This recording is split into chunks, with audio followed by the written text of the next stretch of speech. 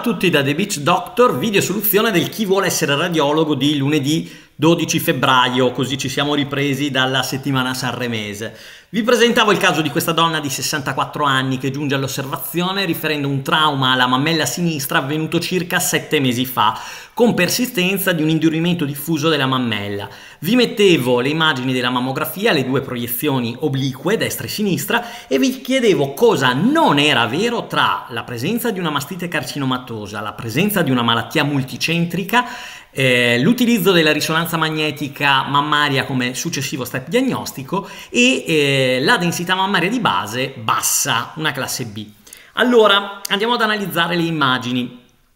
Vediamo sicuramente che sono diverse destra e sinistra, vediamo che a sinistra abbiamo una densità maggiore rispetto alla mammella destra, con delle aree opache, simil massa, diciamo, con delle opacità rotondeggianti. Ce n'è una retroareolare, ce n'è una qui nei quadranti superiori con un'altra subito sopra e con un diffuso disomogeneo ispessimento tutto in adiacenza molto esteso. Vediamo un marcato ispessimento della cute, perché vedete che di qui è filiforme, non la vediamo, mentre di qui è molto più spessa. Vediamo anche una modica retrazione del capezzolo, se possibile, quindi stiamo parlando sicuramente di una mastite carcinomatosa con malattia multicentrica. Vi ricordo che multicentrica vuol dire che riguarda più quadranti della mammella.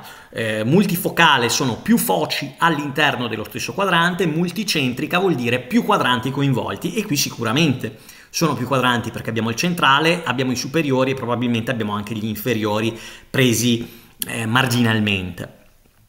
La densità di base effettivamente è bassa, perché se guardiamo la mammella destra, che apparentemente non presenta malattia, il residuo parenchimo stromale è distribuito in retroareolare con modica rappresentazione e marcata sostituzione adiposa nelle regioni superiori, e invece inferiormente è quasi completamente adiposa la mammella. Quindi la cosa non corretta è che lo step diagnostico successivo è la risonanza mammaria, nel senso che alla luce di questo comunque faremo un'ecografia e il primo step è una microbiopsia ecoguidata. Faremo una valutazione del cavo ascellare per vedere se ci sono dei linfonodi alterati, anche della regione sovraclaveare, visto che questo insomma è un BRAF 5, quindi è un cancro manifesto da un punto di vista radiologico, e se ce ne sarà bisogno per la chemioterapia, per un istologico di natura lobulare o per altre ragioni, si andrà a fare la risonanza, ma non è prassi che ho una diagnosi di cancro, allora faccio la risonanza. Intanto mi serve la diagnosi istologica, che qui non abbiamo ancora, e questo è lo step fondamentale. E poi si andrà a decidere se serve. Fatto sta che nella domanda successiva vi dicevo esegue un attacco addome col contrasto, perché insomma nella stadiazione totale è stata richiesta, quindi molto probabilmente qui parliamo effettivamente di una malattia metastatica, almeno a livello linfonodale. Vi mettevo queste due immagini dell'addome e vi chiedevo cosa si può dire tra la presenza di una focalità epatica benigna, una trombosi della vena porta, una colecistite, un sospetto linfoma gastrico sincrono. Andiamo un po' ad analizzare le immagini. Allora, lo stomaco è questo, che poi lo vediamo anche qui. Non vediamo dei significativi ispessimenti parietali, per quanto è possibile valutare. Questa è una piccola ansia intestinale, non vi fate ingannare, perché lo stomaco è questo. Così ve lo giro tutto attorno il profilo, e qui invece forse è più facile da intuire che sia questo. Quindi non abbiamo ispessimenti parietali che ci facciano pensare a una malattia gastrica, a un linfoma gastrico. Colecistite no, la colecistite è ben rappresentata in questa seconda immagine, è questa, contenuto fluido, parete omogenea, sottile, non versamento pleurico, non versamento pericolecistico. Vedete che il tessuto adiposo pericolecistico è normo-rappresentato e con la regolare densità. Quindi anche questo è scartato. La trombosi della vena porta no, nel senso che qui osserviamo il passaggio vena cava vena porta osserviamo la vena porta e vediamo che è normocontrastata. Non osserviamo all'interno difetti di riempimento da riferire a trombosi, mentre sicuramente vi dovrebbe essere caduto l'occhio su questo, adesso sposto la freccina, che è una piccola focalità ipodensa, rotondeggiante a margini netti nel lobo epatico destro, che in prima istanza si può riferire a una formazione cistica. Ovvio che ci aiuta a avere anche l'acquisizione basale, che non vi ho messo. Nell'acquisizione basale di solito una formazione cistica è già ben riconoscibile, mentre una eventuale metastasi è è più difficilmente riconoscibile. Nel caso di dubbio si può valutare di fare un'ecografia, nel senso che lì vediamo che comunque siamo in segmenti raggiungibili da un punto di vista ecografico, quindi se abbiamo il sospetto possiamo richiedere un second look ecografico mirato per valutare questa lesione e capirne la natura liquida, cioè cistica o solida, e quindi da metastasi. Nel caso ci siano più rilievi anomali si può valutare di fare una PET-CT che ci dimostrerà che non c'è metabolismo. Fatto sta che, insomma, per quelle informazioni che abbiamo a disposizione noi, l'unica risposta che poteva essere corretta è la focalità epatica benigna, cioè una cisti. La paziente inizia una chemioterapia, non ci dicono con che regime, e dopo un mese di chemioterapia giunge una notte in pronto soccorso per improvvisa insorgenza di algine ipocondrio destro con esecuzione di un attacco addome con mezzo di contrasto, e su queste 4 immagini vi chiedevo cosa non c'è tra ascite, epatomegalia, versamento, pericolo cistico e infarto splenico. Credo non ci siano grossi dubbi sul fatto che il fegato è completamente diverso dall'immagine precedente, ve lo faccio rivedere. Qui ha una certa densità abbastanza omogenea, all'interno vediamo i vasi venosi, vediamo che col lobo sinistro giunge poco dopo la linea mediana, vediamo il fegato che posteriormente poi è in contatto col rene come deve essere. Invece andiamo a vedere qui, è nettamente aumentato di volume, la cosa è complessiva. Se dobbiamo guardare la densità, vediamo che è tendenzialmente disomogeneamente ipodenso, che forse è un po' più conservato nel lobo sinistro, la regolare densità, che è questa qui più chiara, capiamoci, non è quella più scura è un qualcosa che non va. Qui presumibilmente questa è la vena porta, che però è ridotta di calibro fortemente rispetto all'immagine precedente che vi faccio vedere, dove era decisamente più spessa, più robusta. È vero che questa è un'arteriosa, quindi forse è un'arteria epatica quella, boh, chi lo sa. Abbiamo solo queste come immagini. Poi qui le immagini sono invertite, questa qui è la terza in cui continuiamo a osservare come il fegato sia ingrossato e disomogeneo. Vediamo la colecisti e qui sotto il polo epatico inferiore. Vicino al polo epatico inferiore osserviamo questa falda di ascite, quindi c'è l'ascite, l'epatomegalia c'è, e come vi dicevo questa è la colecisti. Se andiamo a vedere il tessuto adiposo, che prima era ben rappresentato e di regolare densità, adesso non si riconosce più, c'è un incremento della densità rispetto all'usuale aspetto, quindi effettivamente abbiamo un versamento pericolecistico. Colecisti poco espansa, le pareti per quanto si può dire sembrerebbero lievemente ispessite, però non vediamo delle vie biliari dilatate, perché vi ricordo che all'interno del fegato le vie biliari dilatate le dovremmo vedere marcatamente ipodense, perché comunque sono a contenuto liquido rispetto al resto del fegato. La milza noi la osserviamo in queste prime 2 slice ed è di densità assolutamente regolare, per quel che si può dire. Per cui abbiamo un problema a livello epatico. Vi chiedevo a questo punto di arrivare alla diagnosi. Tra quelle proposte c'è un'evoluzione di malattia metastatica epatica, un'insufficienza epatica da chemioterapia, un colangiocarcinoma con diffusione biliare, un epatocarcinoma diffuso. Ora, tenuto conto di tutta la storia, la diagnosi più probabile è sicuramente quella di insufficienza epatica da chemioterapia. In questo caso poi la diagnosi viene guidata anche dagli esami del sangue, chiaramente, che ci dimostreranno un aumento delle amilasi, delle gamma GT, delle alte, delle asti, insomma.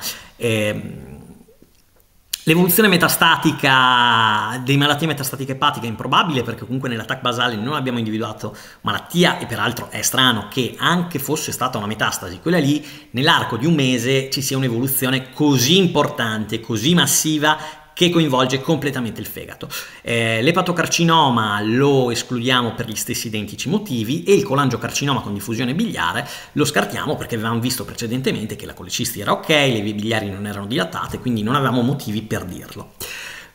Per andare più nel dettaglio relativamente a quella che è la soluzione del caso, cioè l'insufficienza epatica da chemioterapia, io vi consiglio la lettura di questo articolo del 2021, che vi lascio comunque linkato nella descrizione del video, che è fatto molto bene. Partiamo da questo presupposto, cioè che il fegato riceve sangue come dal flusso epatico portale, che è un flusso di nutrienti, e per i 3/4 circa l'input ematico al fegato è dato dal sistema portale.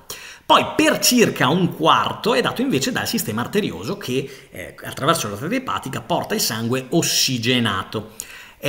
Questo l'abbiamo sempre studiato negli anni di medicina. Quello che magari vi può sfuggire è che esiste anche un cosiddetto terzo flusso, terzo affluente ematico, che è dato da un insieme di piccole venette varie, che sono ad esempio le vene epiploiche, le vene paraombelicali di Sapei, le vene diaframmatiche e del legamento sospensore capsulare, le vene ilari, le vene cistiche accessorie, insomma vedete che corrispondono al 2-3%, quindi a una esigua quantità di flusso, ma è un flusso che risponde alle alterazioni sistemiche. Cioè cosa succede? Che se abbiamo delle alterazioni nell'afflusso portale, il primo tentativo che fa il fegato è quello di compensare attraverso un aumento del flusso arterioso e di conseguenza avremo le zone di iperenhancement transitorio in fase arteriosa,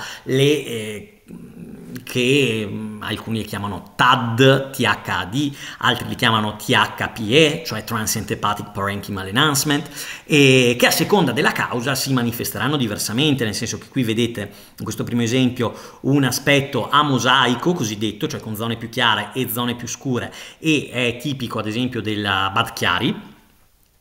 Qui invece abbiamo un aspetto cioè una differenziazione tra zona centrale e zona periferica, ed è nel caso di trombosi portale, per esempio, potremmo aspettarci un aspetto così. Questo forse è quello che vediamo un po' più spesso, che è quello, ad esempio, della colangite con un pattern peribiliare.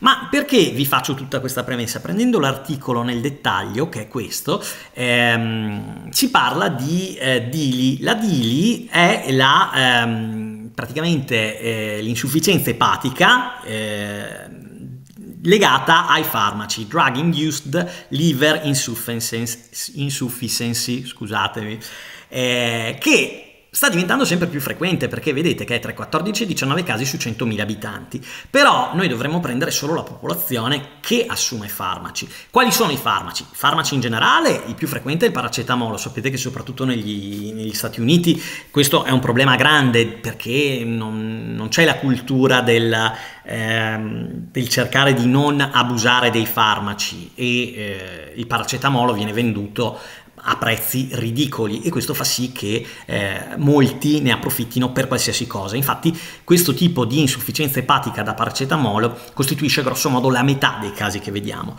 però ci sono un altro 11-12% dovuto ad supplementi alimentari e composti a base di erbe, presi anche in questo caso senza prescrizione medica, e in altri casi, altrettanti casi, da epatite virale acuta.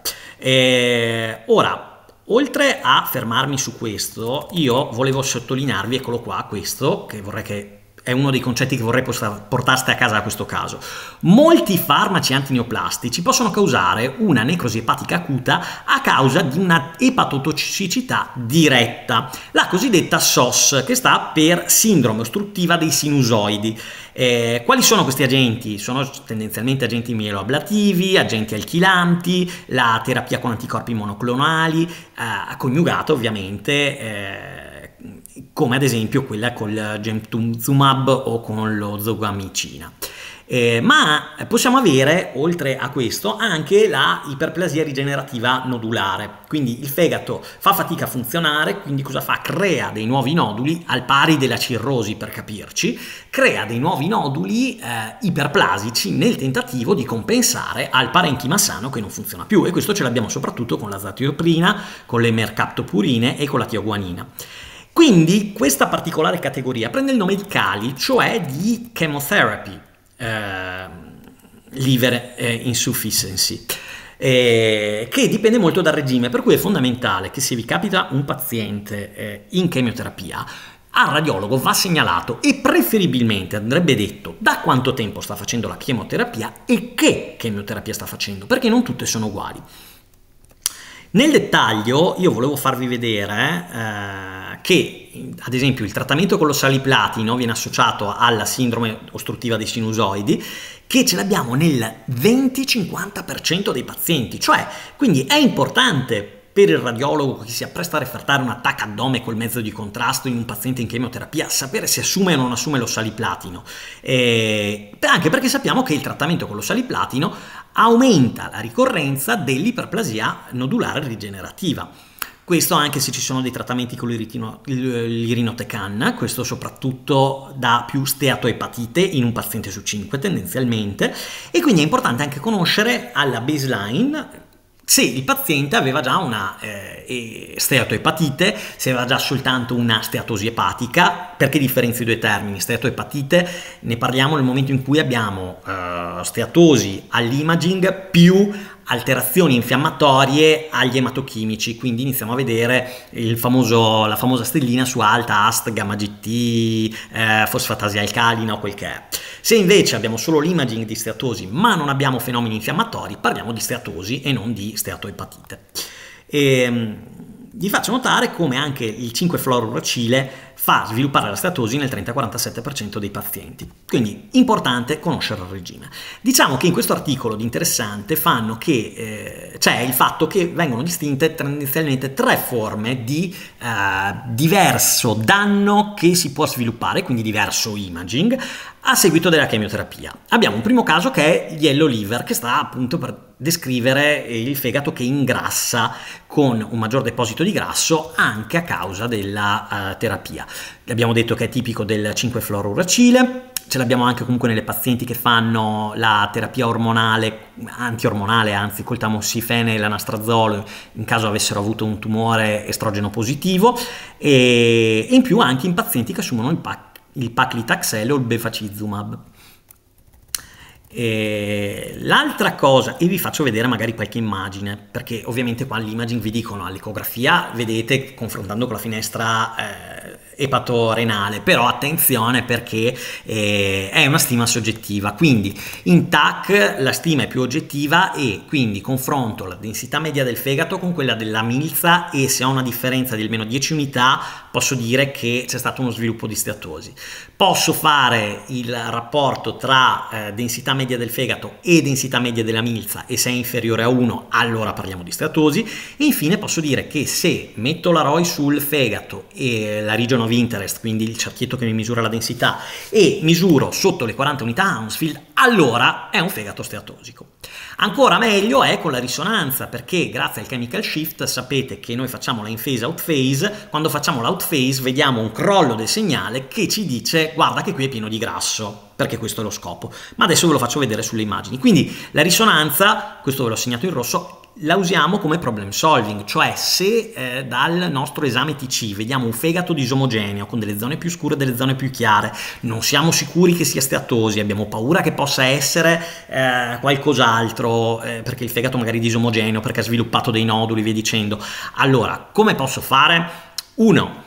Intanto ti dice guarda com'è distribuito, perché di solito abbiamo delle regioni risparmiate dalla steatosi che sono quelle che corrispondono al terzo sistema, al third inflow system di cui vi ho parlato prima, quindi lo vedremo soprattutto intorno alla colecisti, intorno ai vasi biliari, questo risparmio, ok? Mentre il fegato steatosico lo vedremo altrove. Vedremo un pattern a carta geografica piuttosto che il classico nodulo rotondeggiante ovalare. Non avremo l'effetto massa a livello vascolare. I margini saranno poco definiti, farete fatica a distinguere dove esattamente finisce la zona di risparmio e dove inizia la zona steatosica e dato il contrasto poi dovremo avere un'omogeneizzazione del fegato. E qui ve lo fa vedere, eccolo qui. Allora, guardate qua sopra. Qui hanno fatto, ad esempio, vedete che c'è una zona un po' più chiara, una un po' più scura di questo fegato, hanno fatto la ROI sul fegato, hanno fatto la ROI sulla milza, poi hanno dato il contrasto. In contrasto devo dire che sostanzialmente questa zona un po' più scuretta non la riconosciamo più con sicurezza e già questo ci porterebbe a dire ok, è steatosi dopo chemioterapia, perché in questo caso vi faccio vedere, vedete chemotherapy associated diffuse steatosis in pazienti con tumore del colon retto metastatico dopo 6 mesi dall'inizio della chemioterapia con 5-fluorouracile, acido folinico e irinotecan. Ok, qui sotto vedete le risonanze invece e vediamo proprio la in-phase out-phase che sono la E e la F, non vorrei dirvi una cazzata quindi stavo andando a vedere, eccolo qua, infatti in-phase out-phase e F, ho detto giusto. dopo che ho sbagliato l'ultima volta che vi ho scambiato T1 e T2, controllo tutto, in cui vedete che in phase sì c'è della disomogeneità, c'è quest'area qua in realtà un po' disomogenea, poi sboom, crollo del segnale e vediamo che c'è tutta la perdita del segnale su questa parte adiposa, quindi un fegato marcatamente steatosico. Poi qui abbiamo la somministrazione di mezzo di contrasto, che la riconosciamo perché comunque la aorta è bella iper intensa. Questa qui è la precontrasto, è una T1 precontrasto. Qui poi abbiamo l'arteriosa, abbiamo la portale e abbiamo la epatobiliare, e vedete indicati con le freccettine delle metastasi che in TAC si faceva davvero fatica a vedere. Torno indietro, anche col senno di poi si fa un po' fatica a dire che c'erano delle metastasi, forse questa, ma insomma vedete invece come la risonanza diventa molto più sensibile su un fegato disomogeneo, perché più andiamo avanti e più abbiamo proprio il discorso del washout ben riconoscibile, in particolare in fase epatobiliare. Gli epatociti sani trattengono il mezzo di contrasto, mentre a livello delle metastasi abbiamo il washout che ci permette di dimostrarle. Altro capitolo, questo era il fegato giallo, abbiamo anche il fegato blu. Il fegato blu è quando abbiamo una congestione venosa parenchimale, che di solito è dovuta al fatto che blocchiamo il flusso in uscita a livello venoso, e quindi l'aspetto del fegato è bluastro, bluish red vi dice, quindi tra il blu e il rosso, se andassimo a fare l'anatomia macroscopica. Ed è tipico della Bad Chiari, che è praticamente una forma post-sinusoidale, quindi da blocco. Aspetta, figura 5, figura 5, sì, aspetta che la guardiamo, che è sempre sul fegato giallo, ve la faccio vedere, eccola qui, che è sempre per farvi vedere la stessa cosa, ok? Qui abbiamo un deposito epatico steatosico, scusate, a carta geografica, in outphase crollo del segnale, vedete che qui è tutto molto più scuro. Qui abbiamo una immagine T2 in cui si fa proprio fatica a riconoscerlo, sembra un pelino più bianca rispetto al resto del fegato, un pelino più iperintensa. E poi invece qua abbiamo la T2 con saturazione del grasso, in cui non la riconosciamo, una diffusion in cui non la riconosciamo e la mappa DC in cui non la riconosciamo, quindi qui non ci sono dubbi che invece metastasi non ne abbiamo ed è solo steatosi. Vi stavo dicendo, il fegato blu quindi abbiamo detto che è dovuto a una stasi venosa, in pratica, un mancato deflusso venoso in uscita. E se parliamo in particolare di chemioterapia, cosa succede? Che la chemioterapia provoca un danno parenchimale epatico non legato al tumore, ma legato proprio alla chemioterapia di per sé, non associata alla presenza di infiltrazione o di metastasi epatiche. Tra le più frequenti abbiamo l'ossaliplatino, che ci dà anche l'aspetto pseudonodulare, che è quello che ci complica la vita, oltre a un danno vascolare. Il danno vascolare lo vediamo come vi dice ballooning sinusoidale, quindi questi sinusoidi che si gonfiano con aspetto quasi a corona di rosario, cioè abbiamo varie palle vicine tra di loro, con un danno microvascolare e con una fibrosi nel lungo termine. Altri farmaci che lo possono dare sono il paclitaxel, la capecitabina, la doxorubicina, il trastuzumab, e quello che vorrei farvi vedere, vabbè, nel dettaglio poi oltre ai sinusoidi ci può essere anche il blocco delle vene, non del grosso sistema venoso ma delle vene intraepatiche, e questo avviene più spesso invece col 5-fluoruracile, la mercaptopurina, la carbazina e la vincristina, nell'arco di 1-3 settimane, e vedrete che e l'ossaliplatino ovviamente. Vi volevo far vedere perché questo è proprio il nostro caso, quello che vi ho presentato, cioè abbiamo all'imaging tipicamente un'epatosplenomegalia, mentre se vi ricordate nel nostro caso il fegato era molto aumentato, mentre se avete notato nella yellow liver non abbiamo un aumento del volume, non avevamo l'edema periportale che invece abbiamo nel nostro caso, ispessimento della parete della cistifelia di natura edematosa che abbiamo visto e ascite che abbiamo visto. Quindi quando noi mettiamo insieme questi pezzi più il fatto che la paziente in chemioterapia, anche se non ci hanno detto il regime, possiamo azzardarci a dire attenzione, è un danno da chemioterapia aspetto blue liver. In TAC abbiamo proprio, eccolo qua, il mosaic pattern, quindi quell'aspetto disomogeneo che vi ho fatto vedere, con una ipoattenuazione, un'ipodensità, con lesioni ipoattenuanti dovute alla congestione epatica che si omogenizza poi in fase tardiva. In particolare nelle aree periferiche e al lobo destro, se vi ricordate, infatti vi ho detto modico risparmio del lobo sinistro, con una distribuzione irregolare e con i lobuli intatti, vabbè, un calibro ridotto delle vene sopraepatiche, anche questo l'abbiamo visto.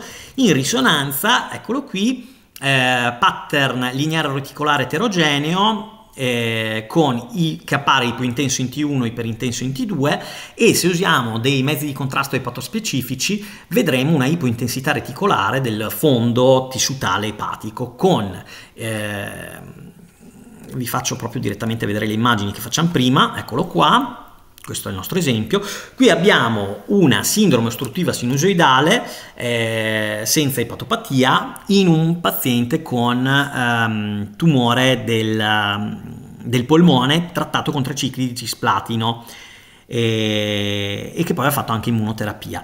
Allora, vedete che qui siamo a praticamente, dice, un anno dopo...